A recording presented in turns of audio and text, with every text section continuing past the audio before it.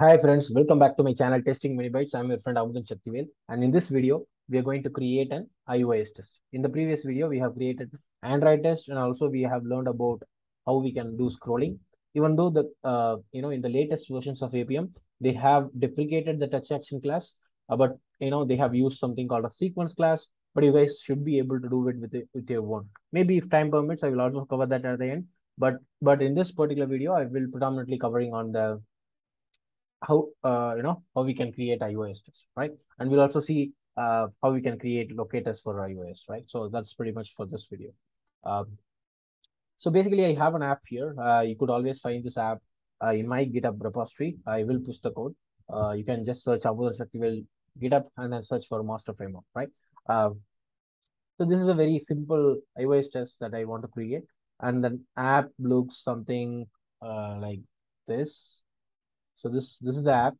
So basically, we need to launch this app, and then we just need to go here, perform some task. But for now, I'm just clicking on just this add button, right? So if you notice, uh, add a new task, right? And then if you go here, I basically created a new class here. But if your application is having same flow for Android and iOS, then you could just name it as home screen. But in my case, I don't have a test app that works on both Android and iOS, so I'm just using a separate class here. But yeah, and then I added a locator called add task with mobile by dot accessibility ID. Again, guys, please prefer using accessibility IDs if you see an accessibility IDs. Otherwise, go for class chain or iOS predicate and look for XPath only at the last, right? Because in iOS, XPaths can be a little flaky.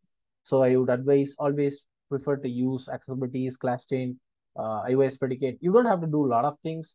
Basically, when you use Appium inspector to inspect them, they will give you all these things. You just need to copy paste in your code, and then it should all automatically work. Again, you can also see how we can create your own custom predicates, but it's predominantly easy, so you don't have to really worry about it. And Appium inspector is more than enough in most of the cases, right? So this is the plus dot circle I'm using here. But if you're using Java client version less than 8, you're gonna see mobile by.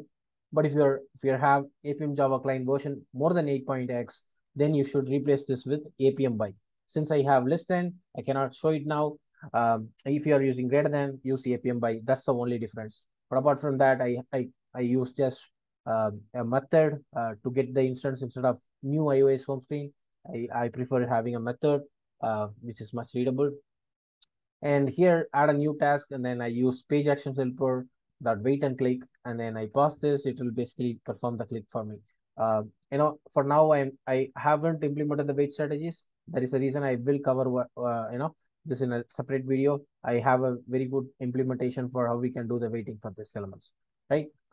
Finding the element and then I'm clicking on it, right? That's very cool, right?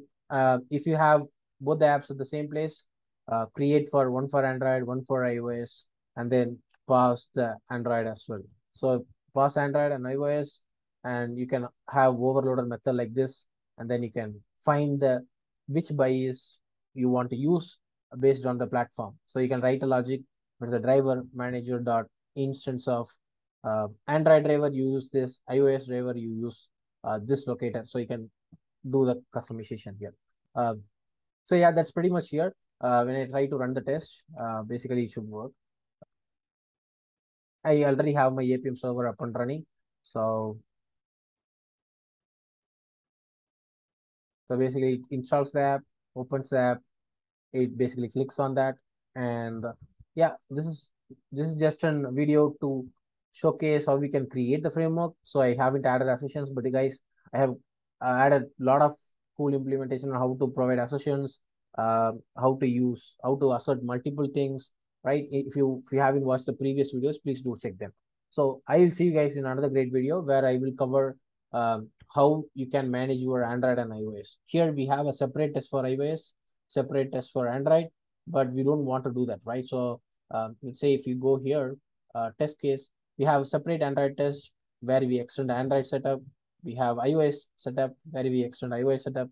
But how we can manage, both in one test case? Let's say the flow is same, then how would I manage it? And that's what we will be covering in the next video. See you guys. I will see you guys in another great video.